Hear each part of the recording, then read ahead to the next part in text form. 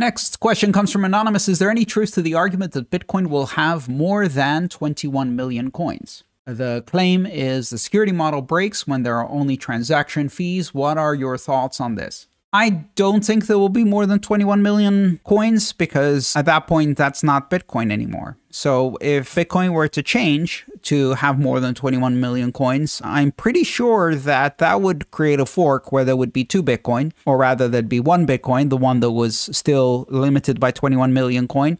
And then there'd be the other one, which Bitcoiners would call a shitcoin. And as a result, you can't change that limit.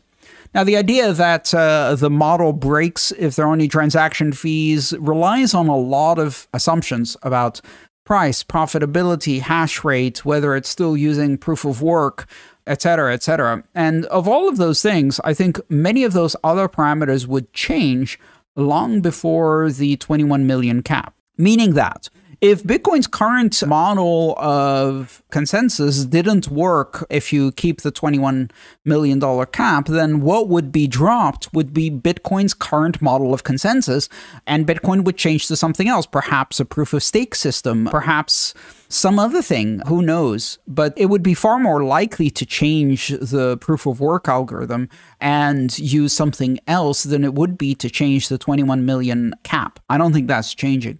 And to all of those who say things like, well, it's just a parameter in software, can be changed at any point in time. And you hear this a lot from economists who are arguing about Bitcoin's scarcity or lack thereof from their perspective. This is a fundamental misunderstanding of how the 21 million cap is actually implemented. It was one of the first things I found in Bitcoin. When I started looking at Bitcoin back in 2012, I searched the source code in order to find where the 21 million limit was defined, and I discovered it isn't. It isn't actually defined in the code. Other than as a guard to prevent bugs, there isn't a mechanism that says, you know, if more than 21 million Bitcoin, stop issuing Bitcoin. Instead, what happens is you can think of it as the issuance of Bitcoin started at full speed with 50 Bitcoin per block in 2009.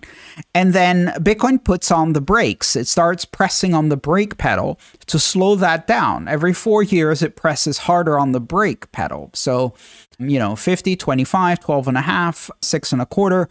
This progressive reduction in the issuance of Bitcoin is how the limit is reached, by pressing on the brake. Now, let's use a similar analogy. Let's say that you're trying to get to 21 miles away, and about halfway to your journey along these, you know, after you've gone about 10 and a half miles, you cut your speed in half. So now you're going slower, and then you cut your speed in half again after half that distance, and you're going slower and slower and slower. And so essentially it's almost like a Zeno's paradox. The way we reach the limit is by slowing down continuously.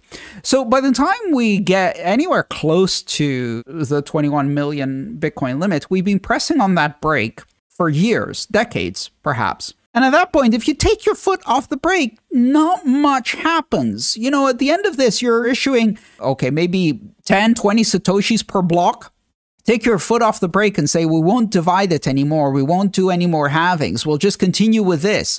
Well, you're only going to be adding 10 Satoshis to the total every block forever. And that's going to take a long time to get over, like, even one Bitcoin being issued. As you can see, if you've been putting your foot on the brake for 100 years and you take them off at the last minute when the car is crawling those last couple of inches, you're not going to blow through that limit with any significant speed. You're going to maybe crawl through it. And of course, the longer you go, the less likely it is that you're going to take your foot off the brake, because it makes less and less point to do so. The only way to really defeat this is you'd have to not only stop halvings, you'd actually have to reverse them and start issuing more coins aggressively.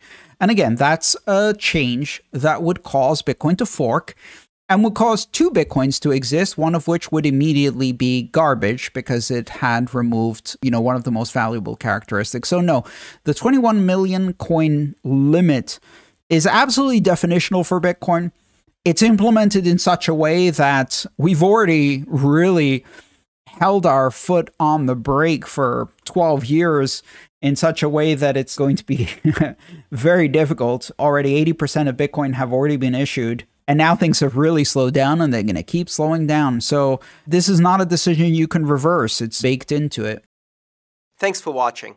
If you'd like to support me, please consider subscribing to my channel and supporting me on patreon.com.